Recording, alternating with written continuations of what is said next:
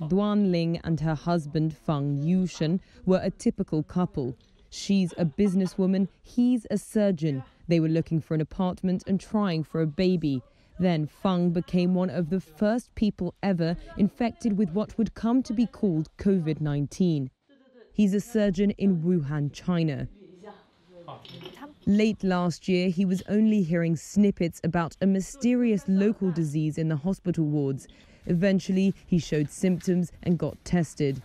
Duan remembers February 3rd, 2020. That morning, at around 7 or 8 a.m., I looked at the number of daily infections.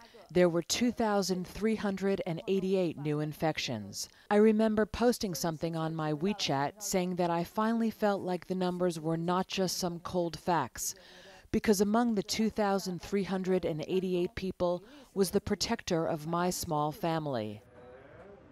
400 people had died by that day.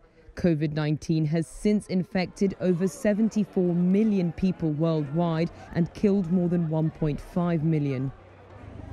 Duan says Fang was lucky. The city would eventually lose around 4,000 people, but Fang suffered only a moderate case. He still had to go to work even after he began showing symptoms.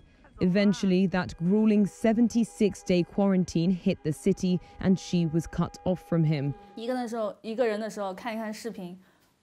When I was alone, I would watch the video of him playing guitar in his dormitory when he was studying abroad. Every time when I watched the video, I'm sorry, my emotions would become unstable. But the epidemic didn't cause me to cry once, and I always believed that we would get through this.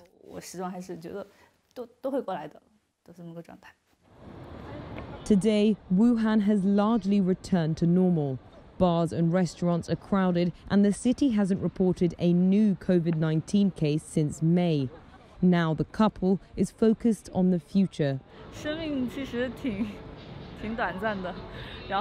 Life is actually quite short, and life is also a process with many surprises. Every day of peace and quiet is actually quite precious.